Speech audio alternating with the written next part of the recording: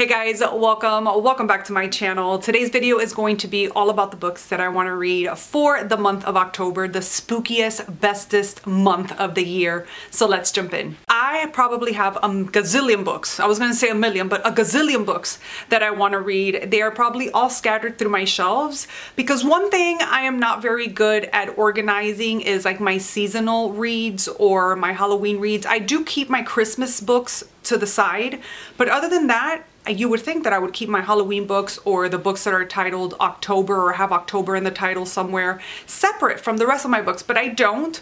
So I am sure I'm missing a lot of books to put on my TBR. But I have 8 books here that I would love to get to. I don't think so. The past couple of months, I've read 5 books, 4 books. Last month for September, spoiler alert, I read 4 books. So 8 seems like a lot, but I did travel a lot this summer and I don't plan on doing any traveling for the fall season as of yet.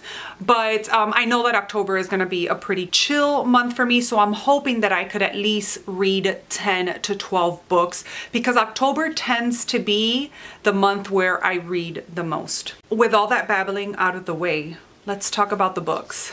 Night in the Lonesome October. I started this book, I want to say I started it last year, but I never finished it. This is, you know, one of those books that October finished and I didn't finish the book, and so I had to wait, naturally, until this October to be able to read it because God forbid that I read a book titled October or that October is part of the title and I read it in November. Like, no. I have trouble reading Richard Layman sometimes because he can get a little too slow burny for me, like just too much. And so it takes me a really long time to finish his books, but I do enjoy them. I think from what I remember, because I really did not read a lot, I think I read 50 pages of this, and from what I can remember, we have our main character, I can't remember his name, but he is in love with his girlfriend and one day she breaks up with him and I think something happens on a walk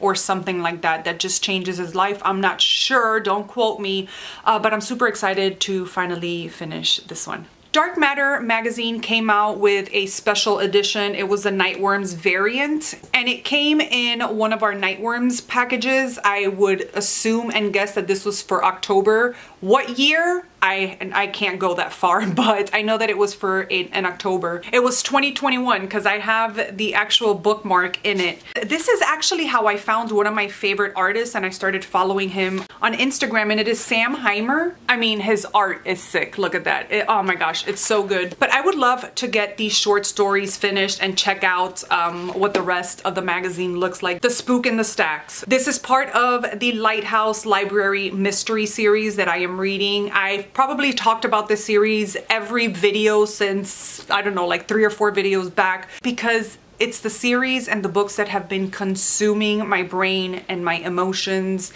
and my soul because I just love them so much. Well, I'm going into book number 4 because remember that I had to wait a little bit to read this one because I said that it had pumpkins on the cover and it was just giving me October vibes. Sure enough, it is set in Halloween. I'm currently reading this one right now and I could not be happier. So that was one of the books on my TBR, but because I'm in my cozy mystery era, I have 2 other books, 2 other cozy mysteries that I would love to get to this month. The first one being Trick or Deadly Treat by Livia Washburn. Livia.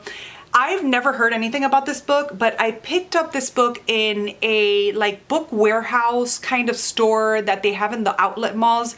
They have since closed and I was so heartbroken when I went to the outlet mall and they were no more. I think they were called Book Warehouse. Now I could be completely wrong and everybody probably talked about this book, but I haven't heard anything about it. And this one is a fresh baked mystery. I guess that's the name of the series. And in the other one, the Lighthouse Library Mystery series, there is actually a bakery that's talked a lot about in that book, and so And so I love that there is a baking element in this one. It says it's Halloween in Weatherford, Texas, which means Phyllis Newsome is baking up a storm of yummy seasonal treats. Like, please, I need all the seasonal, fall, spooky, like treats. I just want them all. But she's about to get even busier unmasking a killer. Cozy mysteries are just so fun in my humble opinion, and they just really do something to my soul. With that said, I have another cozy mystery on my TBR for October, and this one is Wicked Witch Murder by Leslie Meir. A Lucy Stone mystery. Oh my gosh, how funny. Our main character in the lighthouse library mystery. Can I stop? Can I stop talking about that series? I'm gonna try. But let me finish saying what I had to say before I stop talking about the series. Our main character is named Lucy, so it's pretty cool to see that I'm imagining that our main character here, his name is going to be Lucy as well. With Halloween around the corner and a mysterious murder close to home, Lucy's Stone's fall is off to a sinister start. I'm not going to read the whole synopsis, I'm just reading what it says at the top, like the pre-synopsis. I'm so dumb, but super excited for this one, and I'm guessing this one has a cat. I feel like most cozy mysteries that I have seen feature cats more than they do dogs or other animals. Correct me if I'm wrong, and if you know more cozy mystery books that have dogs as pets, please let me know in the comments down below.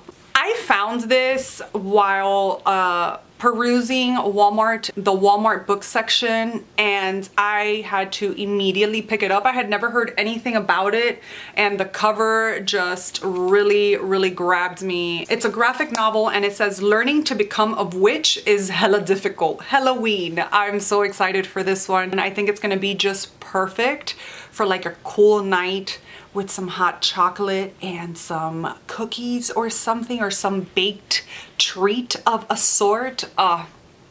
Perfection. The final 3 books are all gonna be horror books, so I sort of sandwiched the cozy mysteries and the graphic novel, the coziness, I sandwiched it with horror because we started with Richard Lehman. We're continuing with Christopher Triana. You guys know, one of my favorite authors, and I'm so excited to dive into his work a little bit more.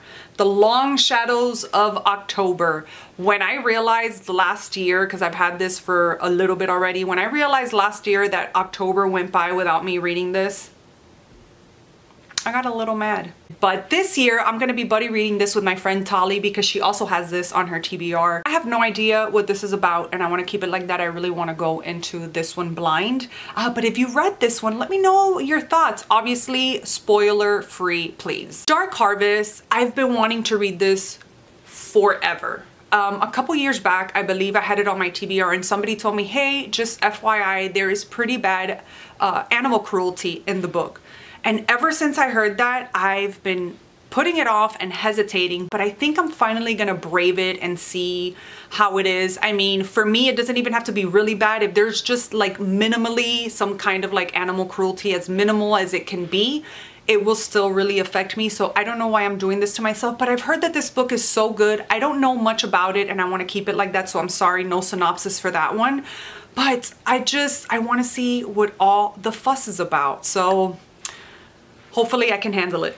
I just remembered that I had a few books on my Kindle that I wanted to read that I keep forgetting about because they are on my Kindle. So I'm glad I remembered. I'm glad that I have somewhere now that I can go back and say, hey, what were those Kindle books that I wanted to read? And here we go. This is Halloween by James Moore. Has been on my Kindle for a hot minute. I want to read it. Don't know much about it. I just know that it is a Halloween themed book. So that's all I need to know. That's all I need to know. And that's how we're going to go into this one. And Halloween Fiend by C.B. Hunt.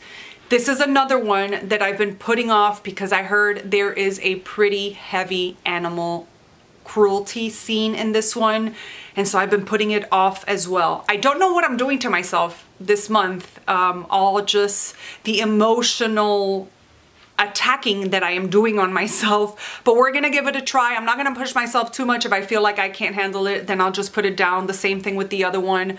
But I just don't get it. Why do we have to do this in books? I get it, I do. And you know what? to each his own. It is a pretty bad thing. It's a pretty horrific thing. So I understand why it is in horror books, but we needed to stop. Like, I needed to stop. I don't know about we, but I needed to stop. Last and final book on my TBR is going to be a surprise to many of you. Demon Theory. The only reason why it's going to be a surprise is because it's by Stephen Graham Jones, and I said I was not going to read another Stephen Graham Jones book because me and him, just his writing and me, just we really do not mix. I've tried, I think, 4 books already, and I really haven't liked any of them other than Night of the Living Mannequin. I think that's the name of it. I enjoyed that one.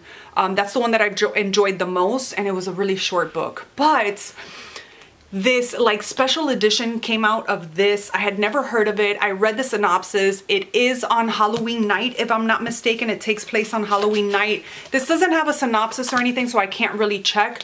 But in the back, you see we have pumpkins and stuff. So I think it takes place on Halloween night. So the synopsis really grabbed me, the cover, so I pre-ordered this special edition, and we're just gonna hope for the best, because I am a firm believer that there's always gonna be that one book by an author that you just don't mingle well with, like with the writing. There's always gonna be that one book, right? Like, there has to be. And I'm hoping this one is it. That's it. Those are all the books that are on my October TBR. I'm so excited. I'm so pumped. I'm feeling great for October. It could be because I'm just reading the Lighthouse Library Mystery Series. I had to talk about it again because it's just my heart. I don't know if it's just because I'm reading that I am just like, yes, I want to read, or if it's just that I'm really, because it's October, it's the spooky month, I'm just like wanting to read. I know there's a bunch of readathons. I wanted to mention this. I know that there's a bunch of readathons. I'm not participating in any just because I'm sort of done with readathons. I've come to the conclusion. It was one of my favorite things to do when I first came onto the community and I found the book community, was participate in readathons, and I think I just burnt myself out on them. Every time that I'm going to participate in a readathon these past couple of years, I completely fail. I'm not feeling it. And so I'm going to take a step back. I'm dying seeing all the readathons that are happening in October, and I'm sort of having FOMO, but just for my mental health, I'm not participating in any because I can get very carried away, and then I beat myself up because I don't reach the levels that I'm trying to give myself, and that's just crazy. So let me know if you're participating in a readathon. Let me know what your plans are, your reading plans are for October. Let me know what your plans are, period. Are you traveling?